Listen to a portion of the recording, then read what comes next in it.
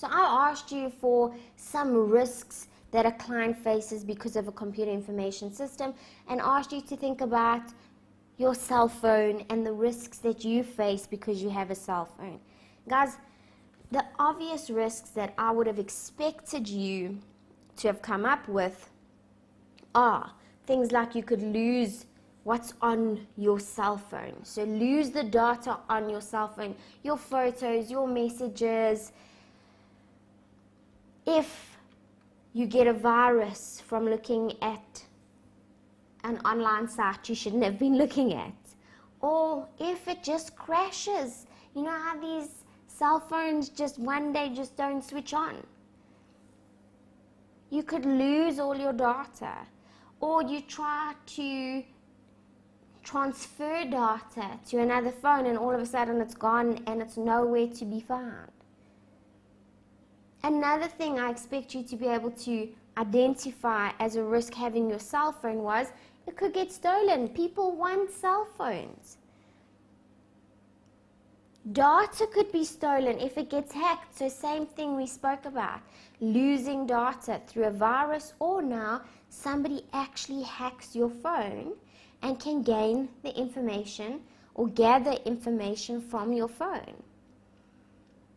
So those were things that I thought you could come up with by just looking at your phone and thinking about the risks you face for having a phone. And guys, those are risks that the client faces in having a computer information system. There could be a virus that somehow gets onto their system and they lose the data. It could crash. They could physically damage their hardware, which could affect the software. It could get stolen. People come in and steal their computers, or data could be stolen if their systems get hacked. There could be unauthorized access by hackers or by people who have access, but their access should be limited to a certain space and they're able to gain further access, and they shouldn't. And because of that, they can make changes to data or take data. It could be not user-friendly. You've got people who need to input data into the system and they don't know how it works, so when they input, it gets input incorrectly. That first risk we noted with having a computer information system. And then the second risk, so that was the first risk we noted. The second risk was that it could be processed incorrectly. The information goes in and goes to the wrong place. And that's an error in the design, in the programming of the software. So those are general risks that a client faces when they decide, let's choose to use a computer information system. Instead of going manual, here's what we have to consider as a risk in choosing this. Guys, what are the risks if they choose a manual system? There's a risk that the people don't know what to do, so could be errors anyway through the journaling, the GL, the TB, the financials. There's a risk they could have a fire and they lose all their physical hard copy documents and records. There's a risk that people gain access to their premises and steal their journals, their GLs, their TBs and financials. So what am I trying to show you? That these general risks, don't see them only as computers and freak out because computers have all these extra risks. Computers have got some specific risks, but can you see, when I now go and say, well, what are the risks in a manual? In a manual environment, we've just identified the risk of losing data through it being physically damaged in a fire, or it's stolen, or unauthorized access. Somebody who shouldn't have access to invoices now has access to invoices and goes and creates fictitious invoices. So when they go to the person to create the sales journal, they go ahead and do create the sales journal because there's an invoice but there shouldn't be.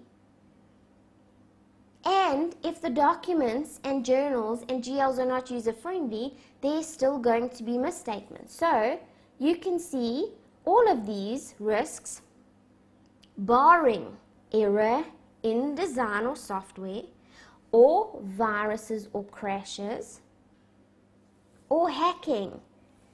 So guys, you can see all these general risks, barring the few that we've crossed off, are relevant in a manual environment. We've never just considered them because we just used to a manual environment. But when I ask you to actually think about it, you can see these risks exist. So don't see computers as this big threat, all these additional risks. There are some risks that are exactly the same in a manual environment, and they have to have controls there. So they have to go and make sure they've got physical access controls so that they don't go and have people coming in and stealing their records and documents. And so there isn't unauthorized access. They have to make sure the design of their documents and accounting records are user-friendly. And they have to have controls to stop things from being physically damaged, like fire extinguishers and protection against floods, because they can lose their physical records the same way as you can lose your computerized records if there is a fire or a flood. However, you don't have the risk that the process is designed or programmed incorrectly, because that is a computer information system risk only. But you have a different risk, and that's that the people don't know what to do. So there's still a risk there. And all I'm trying to show you guys is that computers is not that daunting if you actually do a comparison between manual and computers, instead of just ignoring the manual and looking at just all these additional things for computers. Okay, so bearing in mind these risks, what controls could they have in place then to address these risks? Well, for error in design, they can go and make sure it's being programmed correctly so that it does go and process the journals in the right journal, the GL, the TB, and the financials correctly. And that's going to be all about what software they are using. Did they purchase it? Did they develop it? And is it in line with the financial reporting frameworks? How can they make sure they don't lose data because of viruses? Well, they can have antivirus. And lose data because it crashes? Well, they could have backups to prevent loss of data through crashes. So even though it's crashed and they can't access it now, they backed up. And so they've got the backup, which is everything that they had up until that point of backup. To make sure that it doesn't get physically damaged, they have to have rules around this. So you must have a fire extinguisher in case of fires. You must have an aircon to keep it cool so it doesn't overheat. Don't eat around it.